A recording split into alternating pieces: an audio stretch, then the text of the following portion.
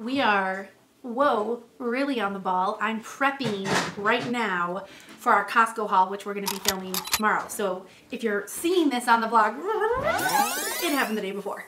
So what I do is this is just on the fridge, and as I run out of stuff or know I need something, I scribble it on here. It's messy. There's a bunch of, it's Target, Dollar Tree, you know, all the stores are here. Including Costco. And then when I know, okay, this is the day I'm going to Costco, the day before, I sit down and I actually make the real list. So I go through and I double check in the back in my laundry room. Am I really out of trash bags? Yes, okay, they for sure have to stay on the list. And I write it all out neat, and then I do my best guess of how much I think it's going to cost. And this is just based on previous hauls and experiences, and sometimes I'm off, sometimes I'm on, but it just gives me an idea. At the top I always write how much money I have total, and that includes taxes to spend. And so as I'm doing this, I might end up crossing something off the list. I'll say, okay, we can wait until next month to make that happen. Then I can go through some of the stuff I'm gonna buy at Costco. It comes from groceries envelopes, some of it comes from paper towel, etc. fun, which includes like garbage bags and toilet paper and things like that. So I don't know if you can hear Sethy boy, he's rejecting his quiet time right now. But I just wanted to show you that's what happens, so that on the day of, first of all, I have my wits about me and I am not caught unaware. And literally, I've said to many of those people at Costco that are the one-time people selling the bamboo pillows, listen, I'd love to buy from you, but this is all I have. And if it's awesome, I can come back home and pull the money out of another fund if I need to. But the whole point is, people will say, how do you not go over budget in Costco? Well, this is how we do not go over budget. I write out my list, I write out how much it costs, and I bring that money. If I'm wrong and I don't have enough money, one of these things gets left behind. And it's just worked for us. And while I'm there, if I notice something like, oh, the Halloween costumes are out there, such a good deal, then I can go back and get them. This year we're not buying from Costco, we're making our own because Joseph's in school. There's a little requirements around that. So anyway, I just wanted to give you a quick little snapshot of what happens before we even leave the house or step foot in Costco to make our Costco haul effective and within/under our budget. So future Bridget, you're doing great. See ya tomorrow. From now. Tip number one, Costco haul. Here we go. Eat before you go. Eat something high in protein, because an impulse buy at Costco is gonna set you back 17 bucks. So you don't want that. All right, we are heading out the door, folks. We are heading out the door.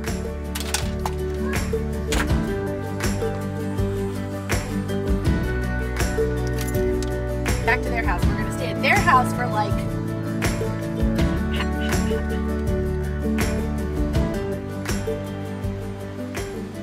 I have another tip which we didn't do, which is with kids, I always park right next to the shopping cart corral so that when I'm done and put all the groceries in, I can simply pop it in and I don't worry about my kids. Smart.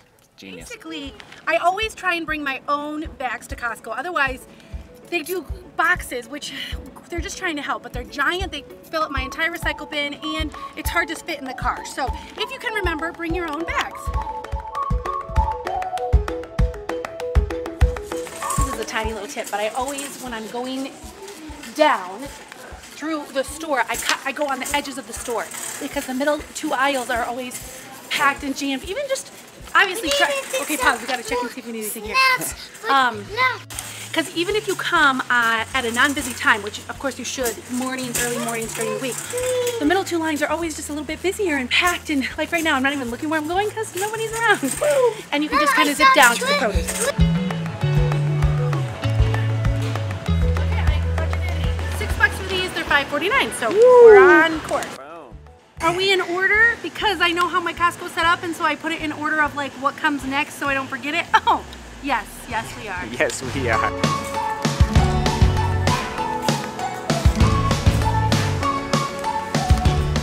Everybody says to get one of these every time you come because it's extremely cheap. They're actually losing money on what it costs them to make it and what they charge us.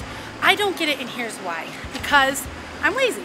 And once like the giant chunks don't come off anymore and I actually have to work to pick the meat off, I don't do it. It sits in my fridge, it goes bad, and I throw it away. So I'm actually losing. So I've learned, even though it's tempting and fun and cheap, I don't do it because I don't actually pick the rest of the meat off. Now, if you have a little bit of discipline, then go for it, because that's a good deal.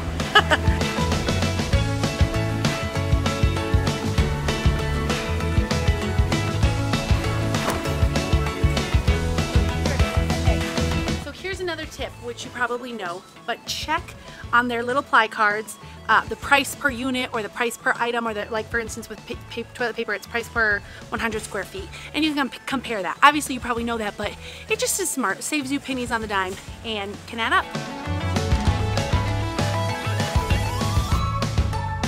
Basically, in order, how do I know exactly how much it costs? This is maybe only the second time I bought it, but every time I go to either Trader Joe's or Costco or really any store, when I leave, I look at my receipt. I read what I bought and the price to, one, double check I wasn't overcharged or triple charged or something like that. And also you start to commit to memory what things cost and how much they are. Now, I'm not saying this is perfect, but I did crush that one. Margarita mix, not on the list, bummer.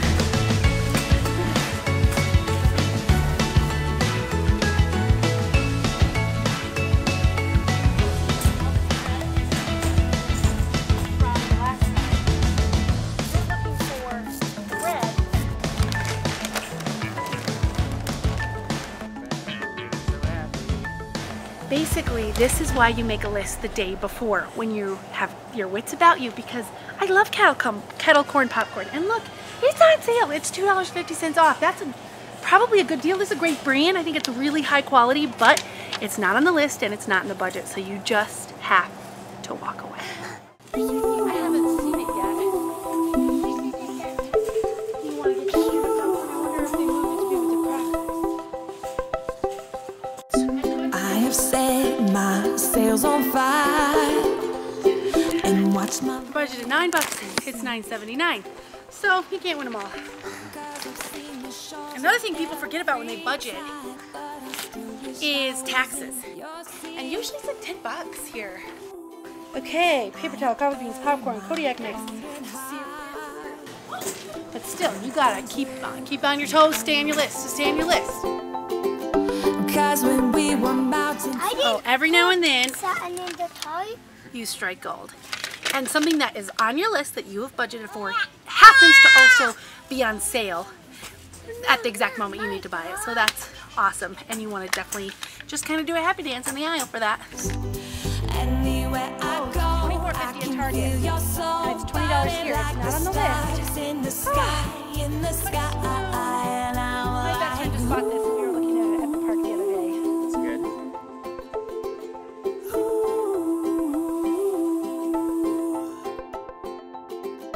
Baby, keep the lights on. Maybe start a fire. I actually did write down in my little budget book what date I bought these trash bags.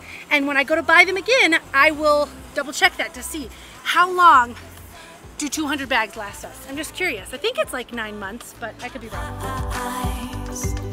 Anywhere I go, I can feel your soul. Okay, final tip is if you see a placard or play card, however you say it, with a little asterisk, I used to think that meant, oh, if you want to buy this item or if you ever want this item, you need to buy it now because it's going away. It will never be back. It will never be on the shelves again. Buy it, stock up, whatever.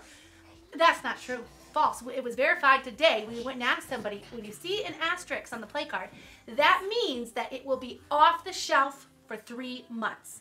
After that 3 months, they're going to go ahead and bring that back. So you don't need to go crazy and stock up.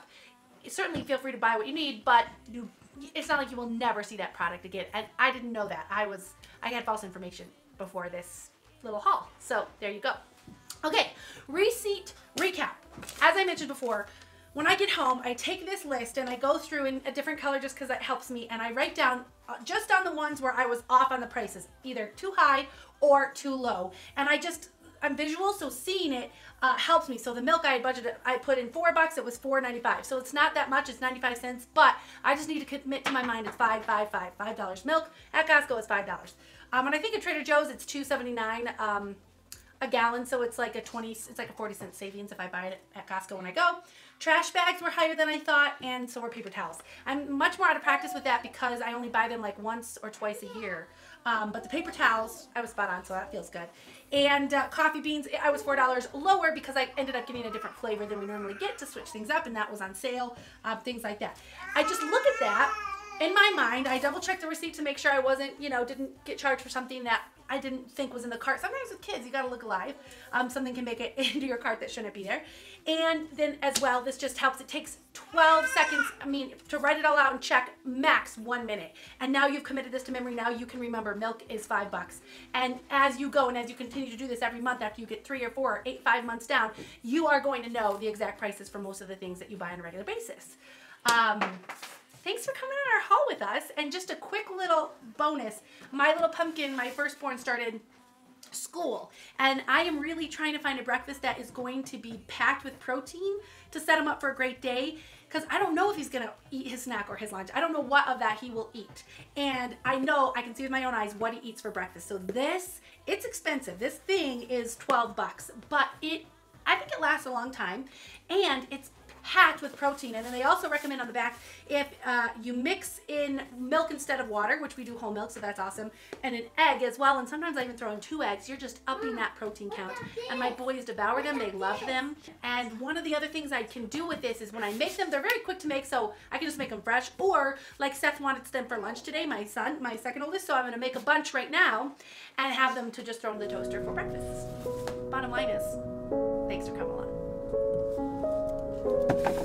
Seek beauty, work hard, and love each other. See you tomorrow.